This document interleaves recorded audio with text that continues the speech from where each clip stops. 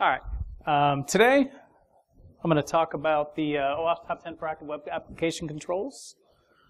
This essentially is a new paper put out by OWASP, by Jim Manico and Jim Bird, and it's similar to the OWASP Top 10, but it kind of focuses on what's more the most important things and kind of puts it in a little different priority. So, my name is Jason Montgomery. I'm an application security specialist. I work for Veracode. We do binary static analysis and dynamic analysis. We basically try to find flaws in your code, essentially, through your binaries, and then present you with some ideas on how to fix them. Like I said, this is the OWASP Top 10 from 2013. I assume everyone here is familiar with it. Anyone not familiar with OWASP or the OWASP Top 10 other than Ryan? Awesome.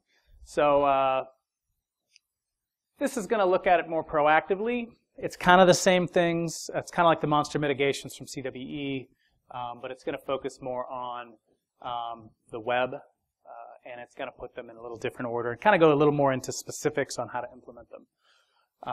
So this is what that list is, and we're going to kind of run through it. Now this talk is about 3 hours. I'm only going to try to do about 45 minutes worth of it. So we won't get through all 10, and that's okay. So I'll just kind of start at the beginning because they're in order of most important down to least important. So if you want to talk about what do you need to implement first at your organization, we try to start small. And where do we get most bang for the buck? And then we move towards sort of more general programs and you know, how to really build up an application security program for your organization. So, parameterized queries, this is hopefully not something we need to continue to talk about too much, so I'll probably burn through this pretty quick. But this is the most dangerous thing on the internet still half the time, which is really unfortunate. Who can tell me what this is? What's that?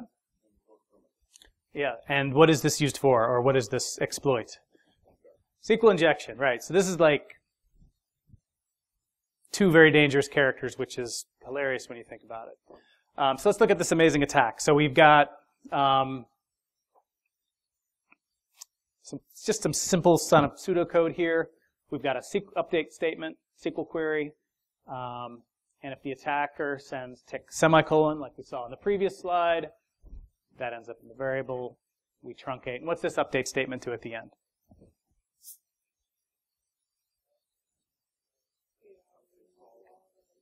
So we just wiped out everything for all the users. So I think hopefully everyone's heard of this now. Unfortunately, we still talk about it. It's still number one, or one of the most important things to do, mainly because, well, we keep finding it. Anatomy of an attack, just to sort of see what we can do with it. We have a simple login screen. The server sort of crunches on that data. It's going to generate, when we put in normal data, right, username and password, it's going to generate the statements like username, password from users, where username's jmonty, password's password. Ends up going to the database and does that. It'll log you into the app, right? Pretty straightforward. Here's our attack, tick or 1 = 1 -- right? So that's going to fill in the blank, comment out the rest of the statement, and it's going to probably log us in as the first user in the database, right? So then you can get more interesting. If you don't limit the amount of text they can put in, they can start to exfiltrate data out of the database. Here we can start dumping XML data of all the users, and then we can get more complicated and then start dumping all the database schema, right? So you can actually extract the entire database structure and all the data within. So I assume you all are pretty familiar with that so far, so I'm not going to belabor these points. The solution to these problems is simply parameterization. What does parameterization do for our SQL statements? Yes, Mick? It takes the input text and makes it literal string. Right, so it's going to make a literal string, right? So in this case, we have a question mark as the placeholder. And depending on your type of prepared statement or parameterization you're doing, right, that's going to vary. So in some cases, it'll be a question mark. So in Java here, in Java Hibernate, right, we're going to set parameters this way. .NET, we're going to use a question mark for OLADB. We're going to use an @sign, right, if it's SQL Server, so on and so forth, PHP. Right, so there's lots of different ways to handle this in different languages, is the point there. What happened to my slide deck? Oh, it crashed. Whoa, I don't think I've ever had PowerPoint crash. That was pretty cool. All right.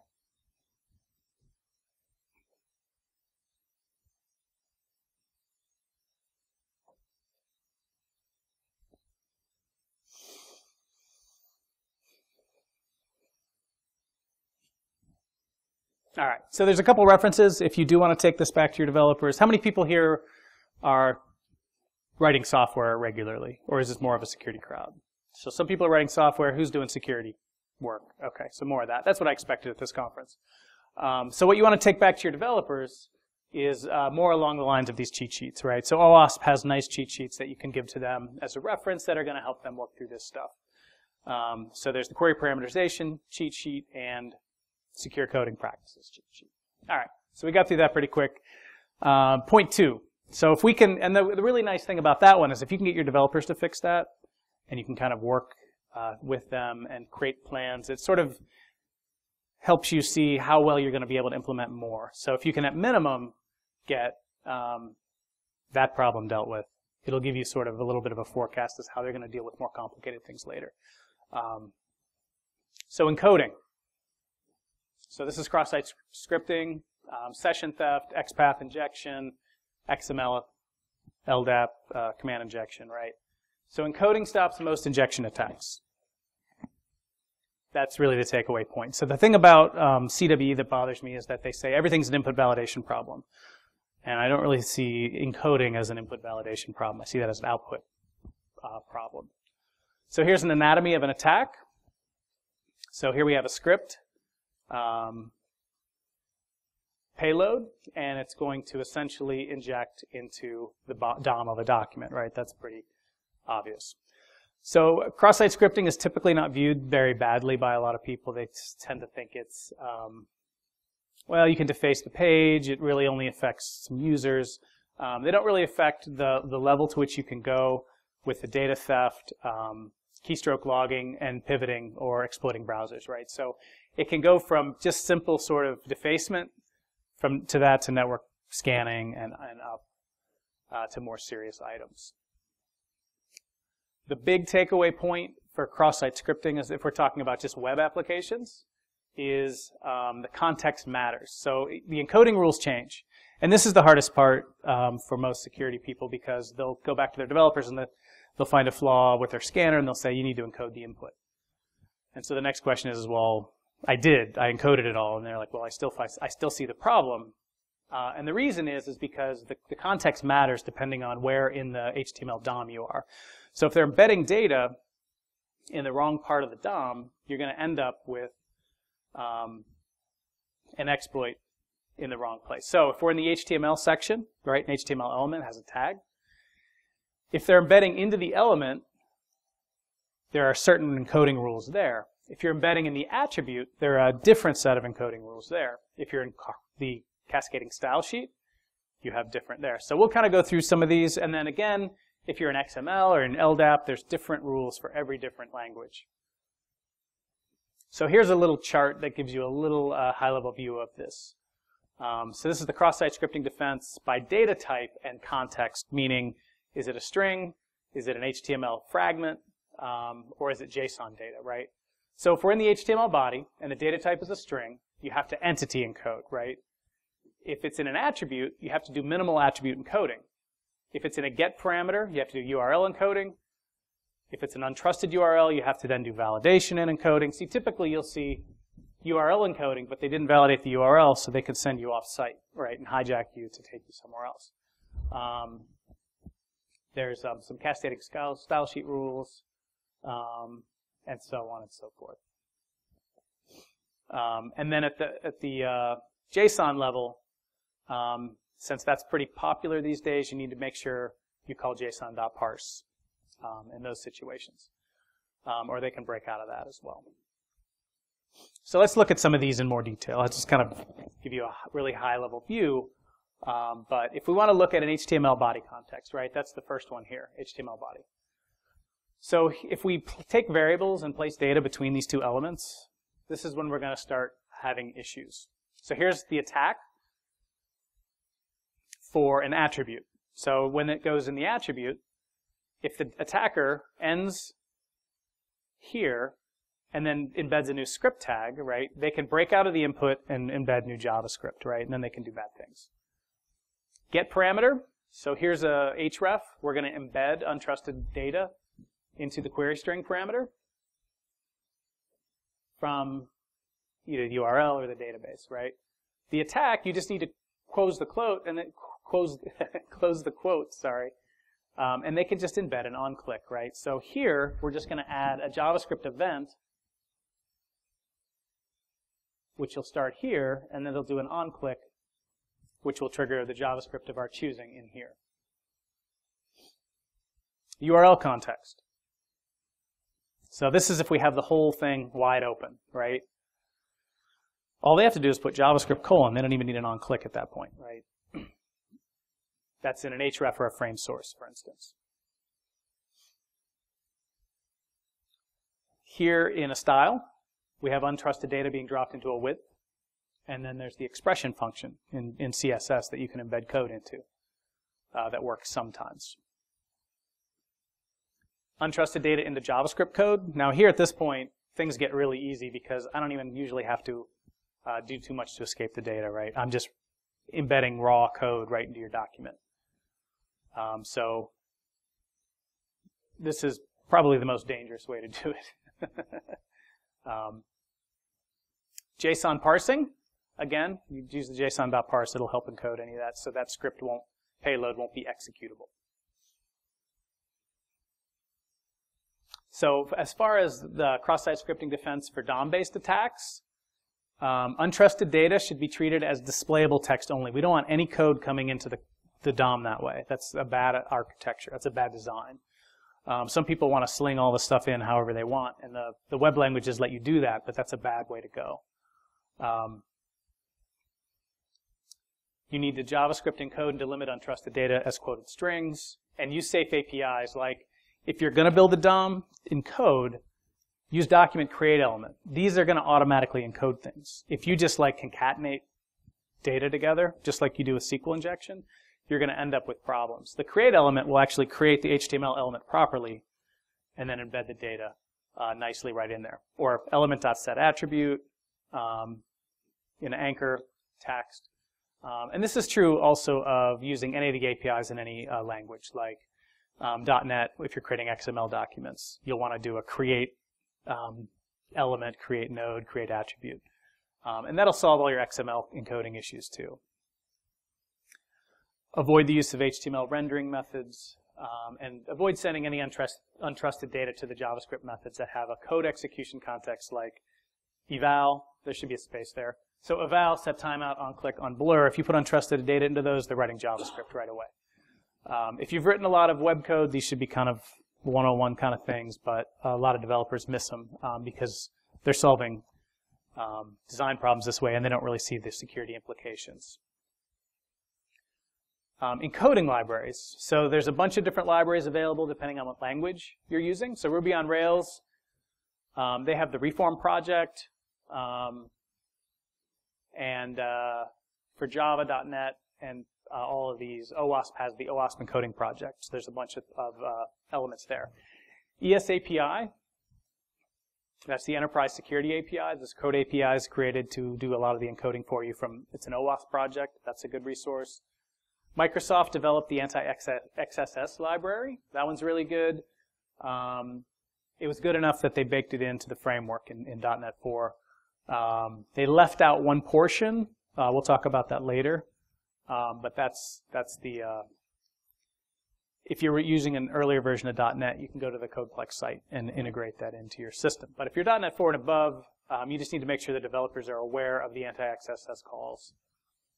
And then jQuery has the jQuery encoder if you're using that framework for JavaScript.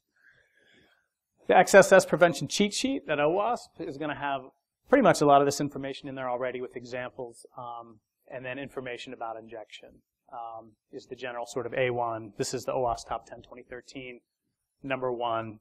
So if you look at the injection document, you're going to find a lot of that stuff. And then there's the encoder projects. So these are your encoding libraries, and these are data encoding tools that essentially are going to handle more of the, if you need to encode blocks of HTML. All right.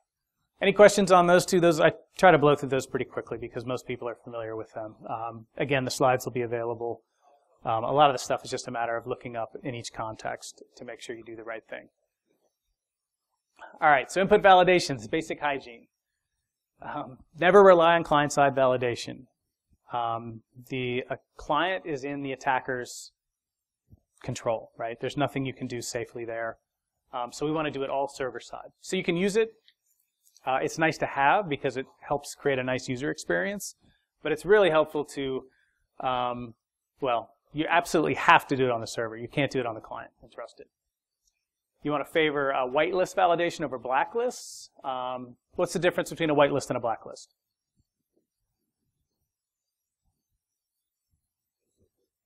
It is right here.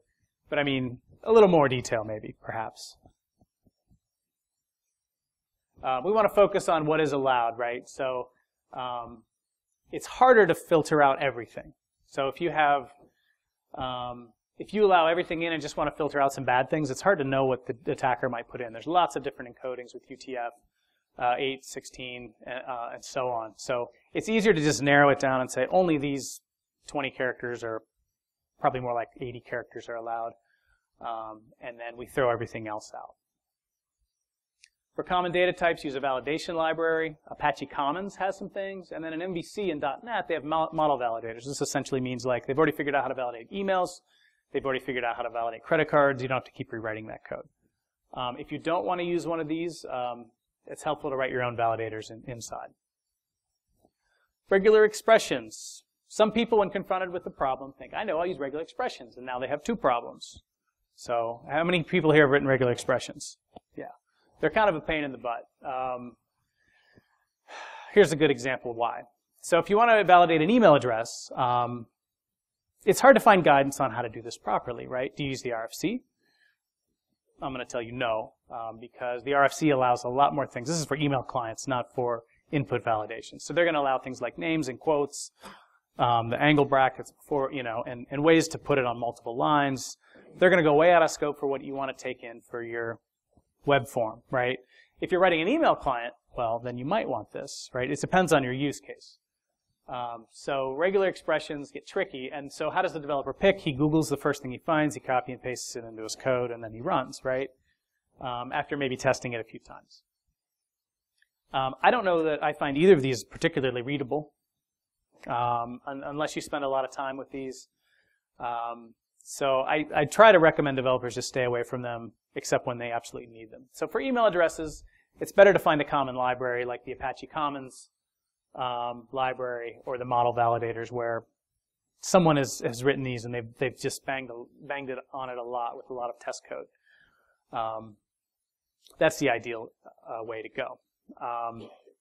And then use a fuzzer to prevent denial of service attacks. So Microsoft has the SDL tool, their regex fuzzer, and essentially regular expressions can be very expensive, and if you write them poorly, you can end up iterating on code in a way that can essentially peg your server CPU, and they can take your server down with a denial of service.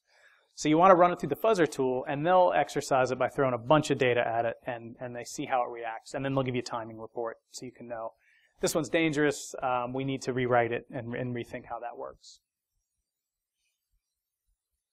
All right. Validation. So sometimes, unfortunately, you need to take HTML input. And this is where things get tricky, because underneath this control that's sitting in your web browser is just a post, HTTP post, that has the HTML raw data in there. So how do you know that's safe? So this control may limit what a user can submit to the site. But an attacker can put a man-in-the-middle proxy in, and they can just hijack that request, and they can put in an attack. So how do you verify that this does not have an attack payload in it, right? It's hard to do. So they've come up with a few approaches. There's the OWASP Sanitizer project. And this has undergone an adversarial security review. So this is a good project to use because it has had a sort of pen test and code review on it that makes sure it's not going to be easily exploited. And it allows simple programmatic positive policy configuration. What that means is you can say, for a particular type of tag, like if it's an anchor, I only want the elements allowed. I only want these type of bold tags are legal, italics tags are legal, links are legal, but that's it. We're not going to allow script blocks. We're not going to allow. And so what it does is it takes that DOM fragment you pass in, it parses it, and it'll validate it against what's valid. And this was done, and it's actively maintained by Mike Samuel on the Google AppSec team. So Google uses this sanitizer code, and he contributed it to OWASP, which was really, really awesome. So it's super fast, and it also has low memory utilization because Google does, in fact, use it. So it's a good library to use from that standpoint. So this is hard to read, I'm sure, for you guys. But here's a source output from a post. And the way you would write a policy is essentially you say, look, I am going to allow the anchor tag, I'm going to allow the HTTPS protocol, I'm going to allow href and A, and I'm going to require no follow links, and then I'm going to build that. And you pass that into their policy.sanitize, and you give it the untrusted HTML document, and it'll just clean it up for you, so you can trust that document. So that's a nice, clean, concise way to set up a policy for that block of HTML, make sure it gets validated, and then not worry about cross-site scripting problems there. For .NET, unfortunately, the world is not so great anymore. There was the MS Web Protection Library. They've given up on this. They used to have in their anti-XSS library, or the Web Protection Library, a sanitizer. Well, they had a flaw in it once, and that got exploited. They fixed that, but then they've decided that they didn't want to continue development of it. I'm not exactly clear why. The OWASP anti-SAMI.NET hasn't been maintained for a while either. So you can use the HTML agility pack, but you're going to have to roll some of your own code with that. And if you take that approach on CodePlex, I think you can get there pretty quickly. But it's going to take a little extra work than it would have normally with the anti-XSS sanitizer. The best solution, I think, for everyone is just use Markdown, and let's not have HTML. Let's not have code flying around from the users. Let's use something that can represent stylistic changes. And you can have a nice WYSIWYG editor that represents that, but you're not going to have all this code, really. The user should not be submitting code to a server to be hosted and then redisplayed on a page ever. That's just dangerous. Even with all the sanitization in the world, there seems to commonly be paths around it found. Any question on that? Those solutions. File uploads. So this is a whole different sort of class of things you want to do with your app. And when you upload files, there are all kinds of interesting things that an attacker can do because they're sending you raw binary data potentially to your server. And then you're going to trust it in some way. You're going to host it. So let's say you have your users uploading images. What if they upload an exe and then browse to it? Or like, is the server going to run it on the server? Are they going to re-download it? Like, what's going to happen, right? You don't know. It depends on the server. It depends on how the developer coded it, right? They could open the raw file and stream it down. So it could open you up to cross-site scripting. It could open you up to hosting binaries or malware, whatever. I mean, it's just hard to say. So when you allow people to upload files, you want to do a lot of sanitization and sanity checks on those files. You want to do upload verification. So make sure the file name is correct. Make sure the file validation, that the extension matches, that you run it through an antivirus. It's not going to catch everything, but it's going to catch some stuff. You need to limit the amount of storage these files are allowed to take, how big the uploads can be. if your server has special files and a user submits one of those, what happens if they upload a cross-domain XML, or if they upload a client access policy XML, or if they upload a web config, or if they upload an ini file, or a jar or a war, like who knows, right? So anything your server, and again, I would take the whitelist approach here, not the blacklist, by trying to find and eliminate, but only accept a very narrow type of file into your system. Should be pretty common sense.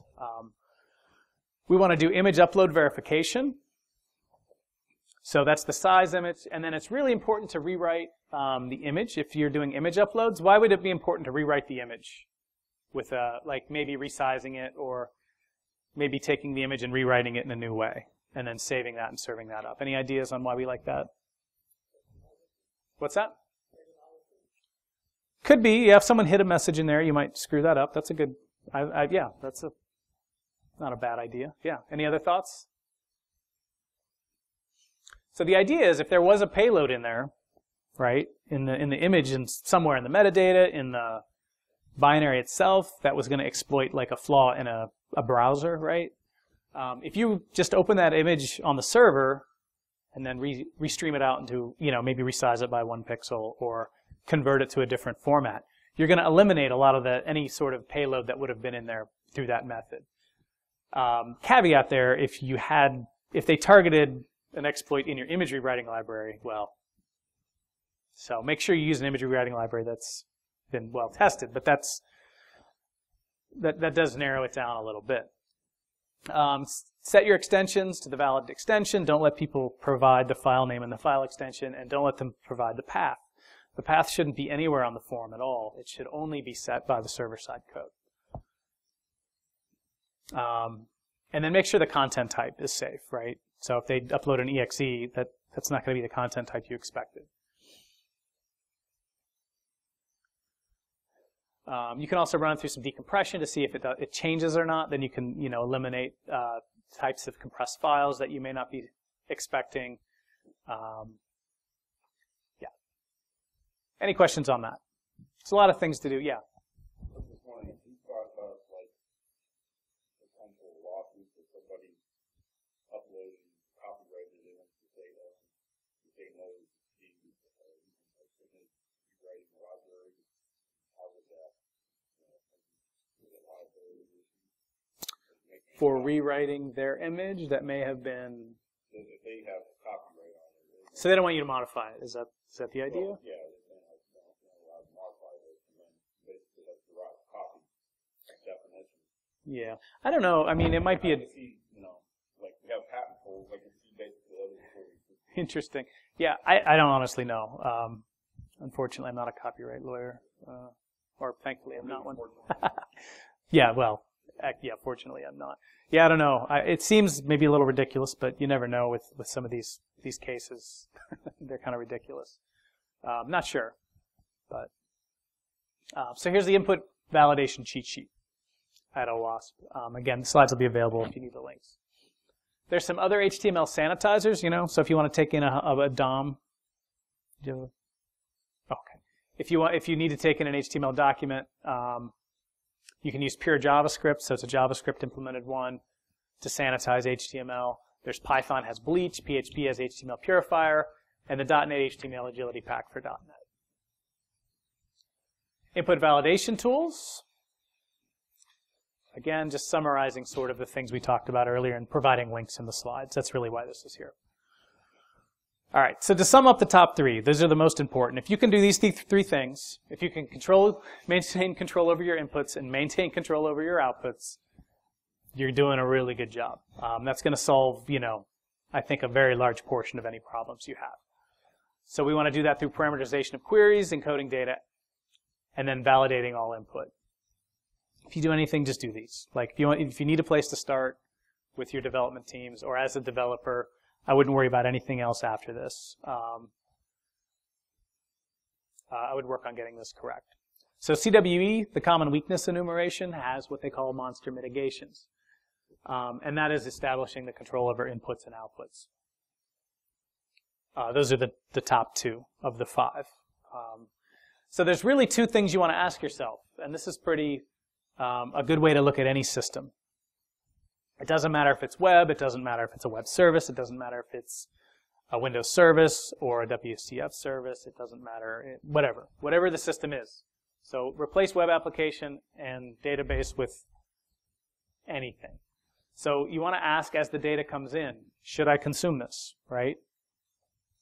That means input validation. So if I do a threat model, and I have those later, we probably won't get to it, but one of the first things I do when I do a threat model is I'll model the system, and then I'll look at every one of these ingress and egress points, and I'll say, should I consume? And then I ask here, should I emit? And if I do emit, should I encode? So consuming is input validation, emitting is output encoding. And it doesn't matter if this is SQL injection, it doesn't matter if this is LDAP, it doesn't matter if this is the HTML document back out, right? So if people ask me a lot of times, well, where do I encode my data? Do I take the user's data and encode it and then store it in the database? And it's like, well, no, you don't. This might end up in a PDF later and a website. Like, you don't know what you may know, but you may need it later, and then you have to try to like throw all this HTML out of your database, which is not fun. So you should store it, but then whenever you render, whether it's back to the browser, whether you're sending it to a PDF, however, you need to make sure you encode at that point. So basically, at each trust boundary, you're going to make those decisions. So do I consume? Do I emit?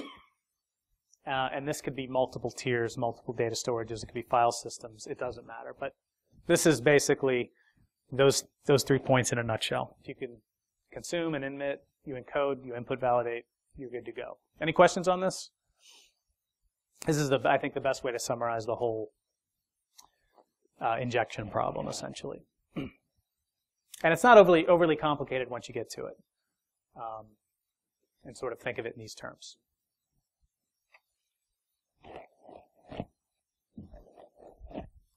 All right. So let's talk about implementing appropriate access controls. So this is number 4. So the first 3 were critical. Definitely do those. And then these are also important.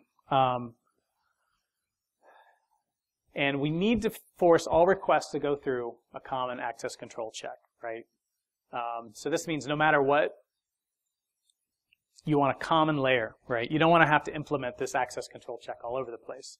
You want to implement it in one place consistently and reuse the code to do that. We need to deny by default. You don't want to open allow, right? Because if someone forgets to put something in, or you add a new page and you forget to check, then they can get to that document. So you want to deny by default. Avoid hard-coded policy-based access control checks in code. We'll talk about that in a minute. Code to the activity, also that'll become clear in a minute, what exactly we mean by that.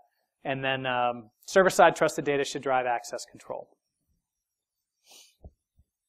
Don't trust the client, just like our other situation. I've seen a lot of Java apps rolled out that run on the client, and they'll do web service calls that do a role check.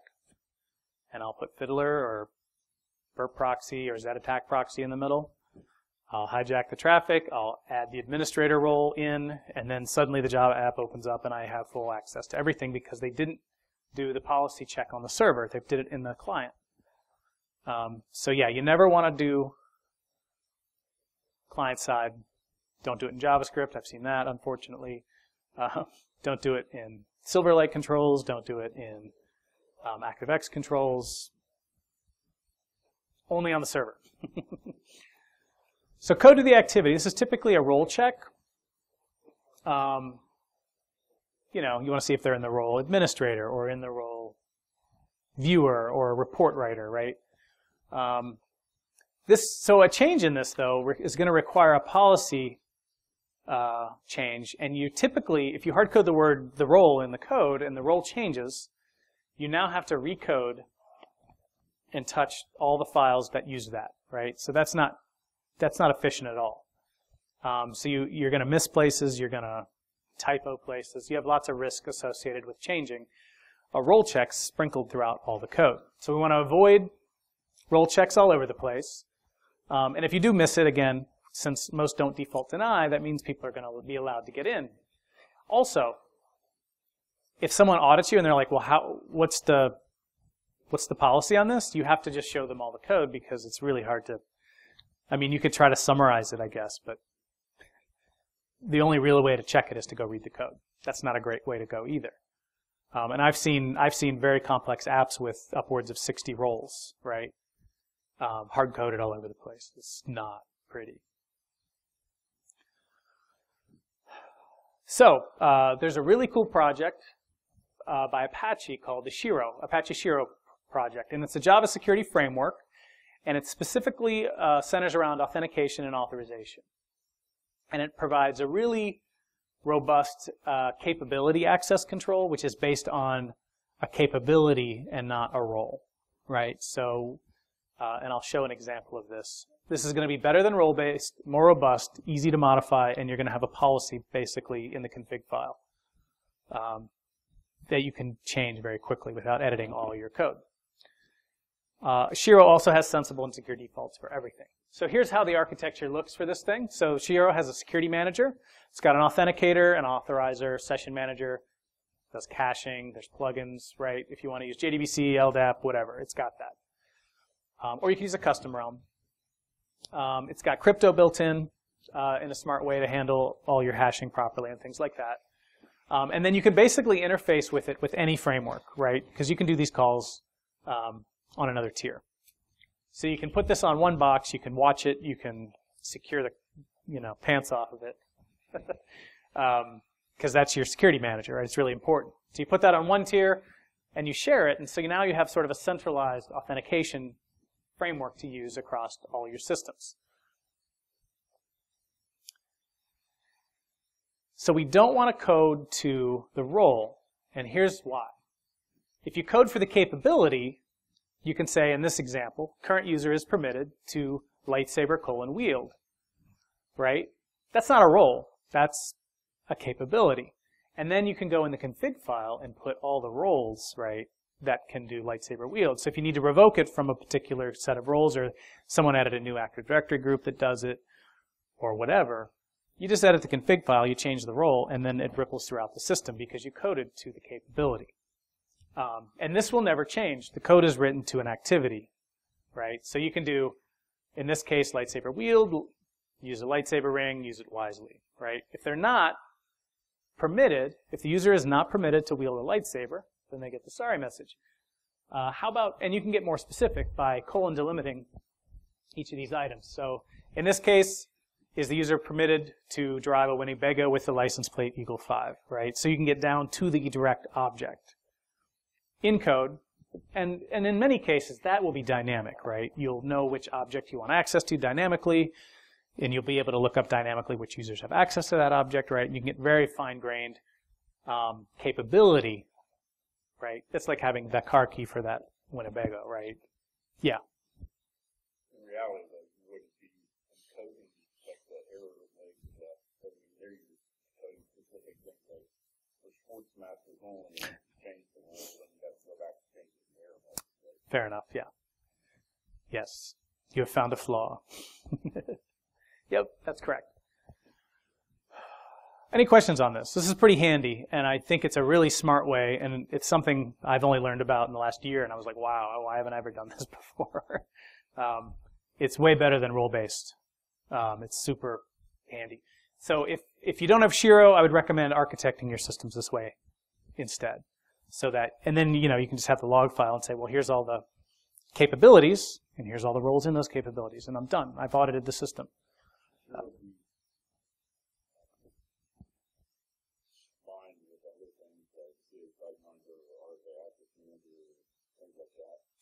It's a good question. There's probably some ways to tie it in. I don't really know if they're, since I haven't tried it, and this is a little, in the last year I haven't really worked with coding in with one of those products. I can't really think if there would be any hiccups with trying to do that. But that's worth exploring, because that would be ideal, right? So I don't know if you can put capabilities in there and then put roles in roles, but some of your roles are capabilities, and some of your other roles are roles. And as long as you structured it properly and you guys were disciplined, I think you might be able to get away with it. But I haven't tried it, so I'm not sure. All right, access control for your browser, content security policy, CSP. essentially, we should stop writing inline JavaScript, right? If you stop writing inline JavaScript, you can add content security policy response headers to your browser, and then you can validate. So if someone tries to inject a script, it'll get rejected, access denied, right? So it's authorization for your browser for remote scripts. You can define your policy for the site regarding the loading of that content, and now you can prevent someone from injecting scripts. And then if they try to inject raw JavaScript, well, you're not allowed to have inline JavaScript, so they won't run. So to get rid of XSS, I mean, this is just, right, repeat after me. I will not write inline JavaScript. So yeah, we don't want unsafe inline. Let's get rid of it, move all your JavaScript external, document that, put that in your CSP policy, be done with it. That's going to solve a lot of cross-site scripting problems too. It's going to add a nice other layer of protection. That could be pretty powerful if people would use it. We did a report recently, and no one seems to be doing this quite properly. On a lot of sites we surveyed the headers on and looked at their policies. There were a lot of problems with, sadly, the CSP implementation. But it can be pretty powerful. So, OWASP has an access control cheat sheet. Authorize after you authenticate always, of course. OWASP has a PHP, role-based authentication control project. And then I would look to Apache Shira, though, if you either if you can use it, and if you can't use it as sort of architecture guidelines for building your own system in a more sort of activity-driven way. Any questions on that section? No. Okay. Establish identity and authentication controls. Oh yeah, so let's talk about how passwords should be stored. How should passwords be stored? Does anyone know the answer to this question these days? Oh my God, wouldn't that be awesome? I think that's actually the best answer. Yeah. So usually you'll hear like, just hash it or add a salt and hash it. It's like, well, that used to work, but we're running into problems now. So with the GPU cracking rig, right, for $3,500 in your house, or rent some AWS time on their high-performance computing cluster for 2 Tesla GPUs or whatever, you can essentially do about 183 billion hash checks, what, per day? Per hour? Oh, per second, right? 183 billion hash checks per second. Yeah, so hashing is really not going to help you, even with Assault at that point. So typically you'd go to the Rockyou dump, which has 32 million passwords, the Sony dump, which has about 1 million passwords. You run those in through the GPU cracking rig. Anyone who, you only have to find one user who had their password similar to one of those ones in the dump, right? You don't have to bust every account. You just need 1 or 2, and then you get in. So really, the basic hash is dead is really what this is saying. So password guidance. So we want to not limit character set. I don't know why sites keep limiting character sets now. The banks consistently do this. And I don't know if their old systems can't store bytes, probably. Why are they storing the passwords in the mainframe? I don't know. But okay. I feel like there's another solution to that problem than just we can't do it. And don't forget to set a reasonable minimum length either. So someone used PBKDF2. This is an assessment I did in one of my previous jobs, and they use password-based key derivation function version 2, which essentially will hash the hash, however many iterations you want. But the problem is they used a PIN, 4 digits. So I have a little code. You can't really see it here, but it took me 9 minutes to break it. So you can use the right things and still, if the key space is not good enough, it doesn't matter. So guidance 2, use a cryptographically strong salt. A unique salt per credential. 32 or 64 salt size is dependent on the algorithm you're using, but And don't depend on salt hiding, splitting, obscuring, that's not, your protection doesn't come from hiding the salt. It comes from using a correct algorithm. So the idea here is your protected password is going to be a combination of your salt and a hash of your salt plus cred and the algorithm you want to use. So it's kind of a pseudo way of looking at it. And then you want to impose an infeasibility verification on the attacker. And this is essentially, you want to make it really expensive. So their GPU cracker cannot just blow through 183 million really quick, right? You want them to sit there and churn on it. So instead of 183, however many per second, you want to really slow them down. So there's a couple techniques you can take. We can leverage an adaptive one-way hash function, which I'll talk about in a minute, or we can leverage the key function. So 3A will be the adaptive one-way hash function. This is like password-based key derivation function if you need STIPS certification or enterprise support. A lot of products have it. .NET Framework has a library that does this. Or you want to use scrypt or bcrypt. And essentially you want to use scrypt when you want to resist any hardware and accelerated attacks, but you don't really care about support on scrypt. And then bcrypt if scrypt or PBKDF2 is not supported or available. And this is how this one works. So you're going to take the salt, the credential, and a number of iterations, right? So in this case, we have like 1 million. You're going to run that through PBKDF, and you combine it with the salt, and that's your protected password.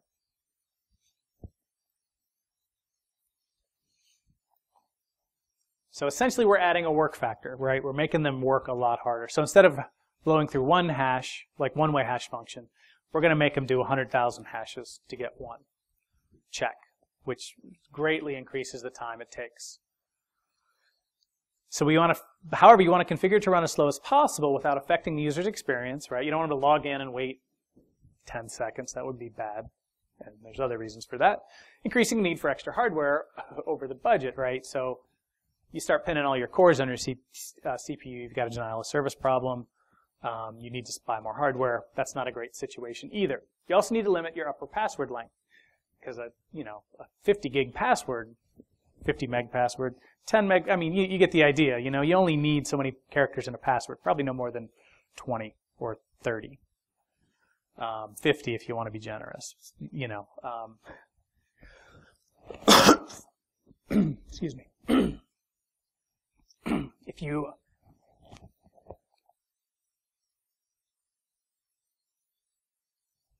The other option is to use a keyed function. So say you don't have the luxury of slowing down because you have millions of logins per second, right? Your Facebook, your Twitter.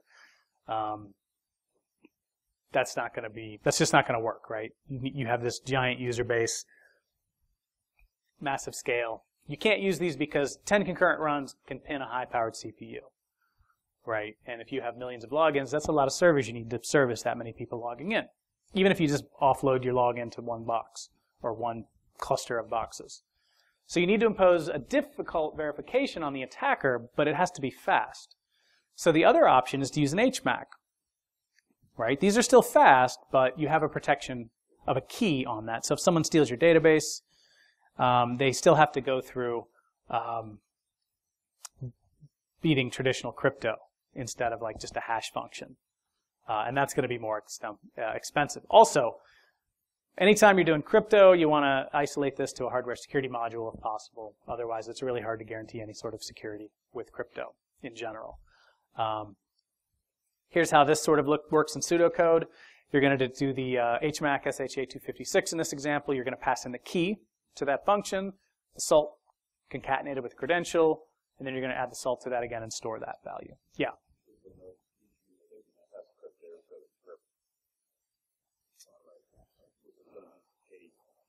Yep, you're right. You're right. I didn't mean script. So, yeah, good eye. So, yeah, it should be script with a Y. Yeah, I think. And if you're going to handle this key function, you can use a single site-wide HMAC key. You don't need one for every row or every user. You got to protect that key just like, any crypto key. It's very important. You want to store it outside the credential store, not in the same database as everything else. Get it away from that database. So if someone rips it off, they don't have the key. HSM, again, is ideal. Generate that key using a cryptographically strong pseudo random data, right? Use a good random number generator. Don't worry about the output block size. That's not really the critical importance at this point. And that allow performance if you have a lot of logins. Any questions on that?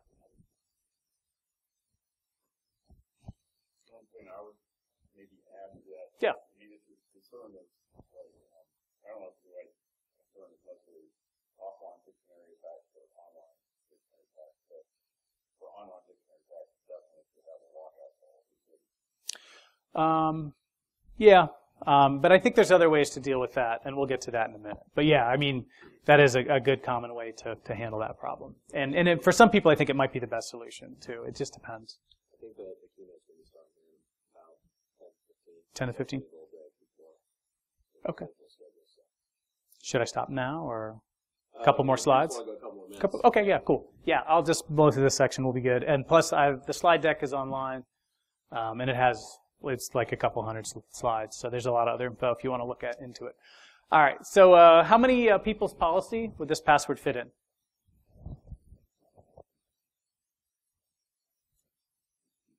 Most. And it's a terrible password, right? So password policy is not going to help us either. And so really it's time for multi-factor authentication, right? That's really what's going to... Everyone else is moving to it. Even some sort of cheap variety of it. A really, really easy way to get this up and running really quickly is with time-based one-time passwords.